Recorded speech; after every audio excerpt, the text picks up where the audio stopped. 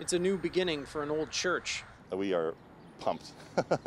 The Wentworth Baptist Church was born in the 1890s, and the congregation has worshipped in this building for more than 90 years. But it was put up for sale due to the high cost of much-needed renovations, and the pastor was planning to take his flock elsewhere. That is, until Indwell came along. Probably the back end of the property will be taken down. It's not in the best of shape, and then we'll be rebuilding on there. Graham Cubitt is from Indwell Christian Charity, which purchased this site just days ago for its next affordable housing project.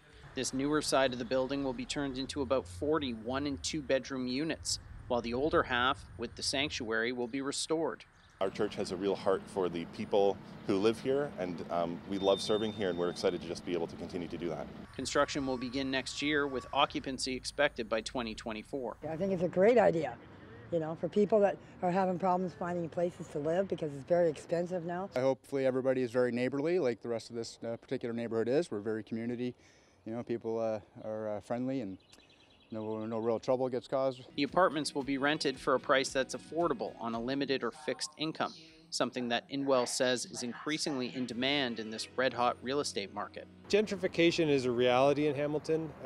Areas that have been long not invested in are being reinvested in for lots of positive reasons.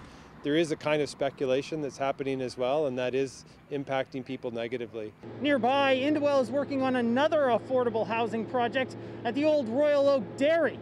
When completed, it's going to offer 139 units, 1 bedrooms, 2 bedrooms, and 3 bedrooms. The first 2 phases getting completed early 2022. Crews are converting this former dairy stable into 13 apartments that will be ready by the end of the year. And work is continuing on the rest of the complex, including a 5-story building with 52 apartment units and a 3-story building with 43 units and a parking garage. Matt Ingram, CHCH News, Hamilton.